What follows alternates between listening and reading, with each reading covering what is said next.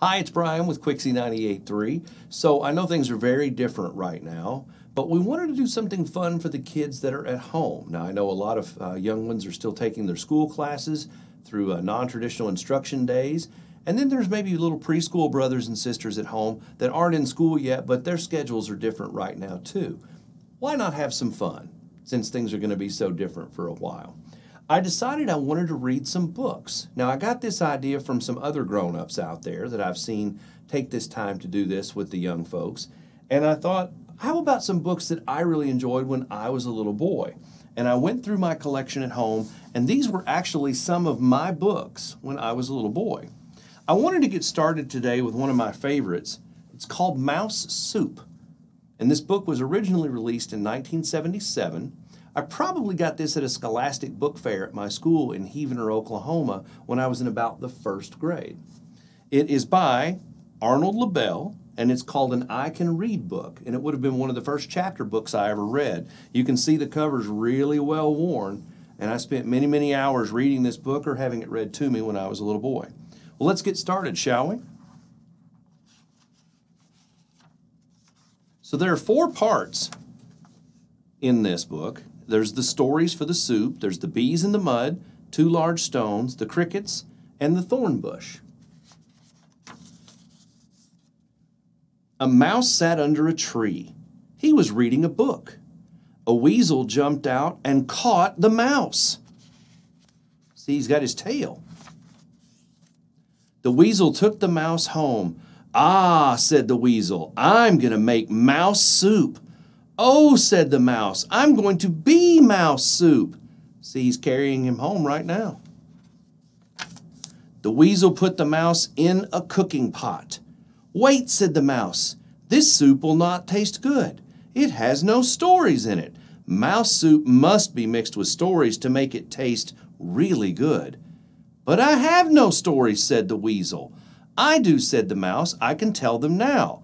"All right," said the weasel, "but hurry, I am very hungry. Here are 4 stories to put in the soup," said the mouse. Do you think maybe he's trying to trick that weasel? I think it's possible that's what he's doing. The bees and the mud. A mouse was walking through the woods. A nest of bees fell from a tree. It landed on top of his head. "Bees," said the mouse, "you will have to fly away. I do not want a nest of bees sitting on top of my head."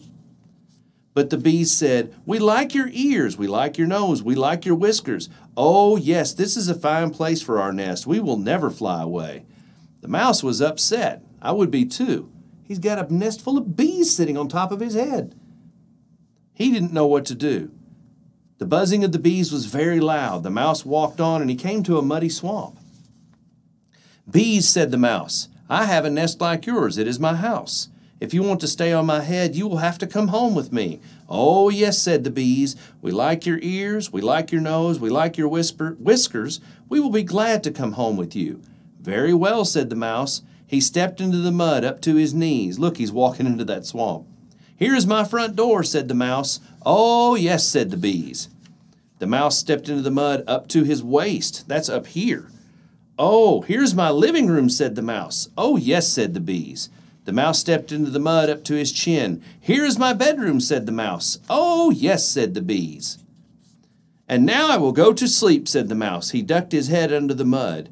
"Oh, no," said the bees. "We like your front door, we like your living room, we like your bedroom, but no, no, no, we do not like your bed." The bees jumped up into the air and flew away. The mouse went home and took a bath. The 2 large stones. 2 large stones sat on the side of a hill. Grass and flowers grew there. "This side of the hill is nice," said the first stone, "but I wonder what's on the other side of the hill." "We do not know. We never will," said the second stone. One day a bird flew down. "Bird, can you tell us what's on the other side of the hill?" asked the stones. The bird flew up into the sky. He flew high over the hill. He came back and said, "I see towns and castles, mountains and valleys. It's a wonderful sight." The first stone said, "All of those things are on the other side of the hill." "How sad," said the second stone. "We cannot see them and we never will." The 2 stones sat on the side of the hill. They felt sad for 100 years. That's a really long time. One day a mouse walked by. "Mouse, can you tell us what is on the other side of the hill?" asked the stones. The mouse climbed up a hill. He put his nose up over the top and he looked down. He came back and said, "I can see earth and stones and grass and flowers. It is a wonderful sight." The first stone said, "The bird told us a lie. That side of the hill looks just the same as this side of the hill."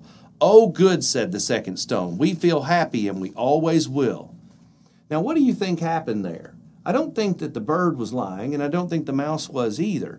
I think they saw it from two different perspectives. The mouse was down low and could only see grass and stones, and the bird flew high in the sky, so he could see everything for miles around. Here's the next part of the story. It's called The Crickets. One night a mouse woke up. There was a chirping sound outside her window. "What is that noise?" asked the mouse. "What did you say?" asked a cricket. "I cannot hear you and make my music at the same time." "Well, I want to sleep," said a mouse. "I do not want any more music." "What did you say?" said the cricket. "You want more music? I will find a friend." Soon there were two crickets. "I want you to stop the music," said the mouse. "You are giving me more."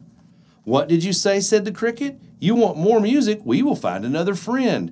Soon there were three crickets chirping. "You must stop the music," said the mouse. "I am tired. I cannot take much more." "What did you say?" asked the cricket. "You want much more music? We will find many friends." Soon there were 10 chirping crickets. "Stop," cried the mouse. "Your music is too loud." "Loud?" asked the cricket. "Yes, we can chirp loud." So the 10 crickets chirped so very loud.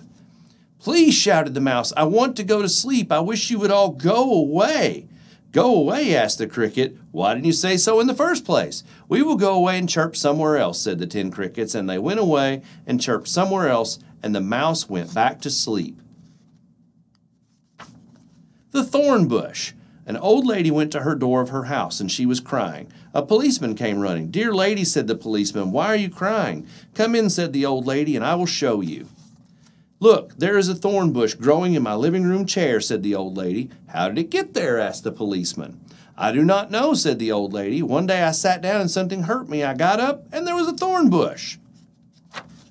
"You poor lady," said the policeman. "I will pull the thorn bush out of your chair, then you can sit down again." "No," cried the lady, "don't do that. I do not want to sit down. I've been sitting down all of my life. I love my thorn bush. I'm crying because it is sick." "See," said the old lady, "all the branches seem to be falling over."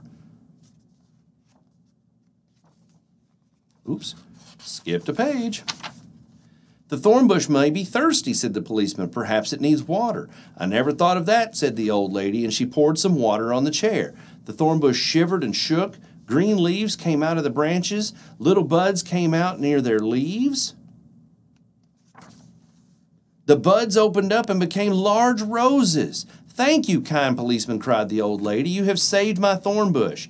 You have made my house beautiful." She kissed the policeman and gave him a big bunch of roses to take home. "There," said the mouse, "I have told you my stories. Now they will make your mouse soup taste really good." "All right," said the weasel, "but how can I put stories in my soup?" Said the mouse, "That will be easy. Run outside and find a nest of bees, some mud, 2 large stones, 10 crickets, and a thorn bush. Come back and we will put it all into the soup." The weasel ran outside very fast, but he forgot to close the door. The weasel found a nest of bees and he got stung many times. Look at those stingers all over his face. And there's the mouse sneaking away, carrying his little book. The weasel found some mud. It was wet and gooey. The weasel found 2 very large stones and they were heavy. The weasel found 10 crickets and had to jump to catch them. The weasel found a thorn bush and he was pricked and scratched. "Now my mouse soup will taste really good," said the weasel, but when the weasel came back to his house, he found a surprise. That cooking pot was empty. The mouse hurried to his safe home. He lit the fire and he ate his supper. And he finished reading his book.